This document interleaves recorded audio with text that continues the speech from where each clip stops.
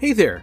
Let's try a pressed paint technique. I'm grabbing 2 sheets of paper, dotting one with light amounts of various colors straight out of the tube. Once I'm happy with that, I'll set that aside to dry for just a little bit. On the second sheet, I'm adding the tree trunk and branches with a light coat of paint.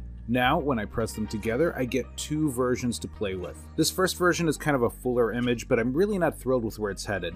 I tried pushing it a little bit more to more of a complete image. I'll have to come back and play with it later. I really like this second, more minimalist version though. I'm taking a risk by adding to it a little bit more, but this is definitely the inspiration I was going for. And if this inspires you, remember to like and subscribe for more art and tips.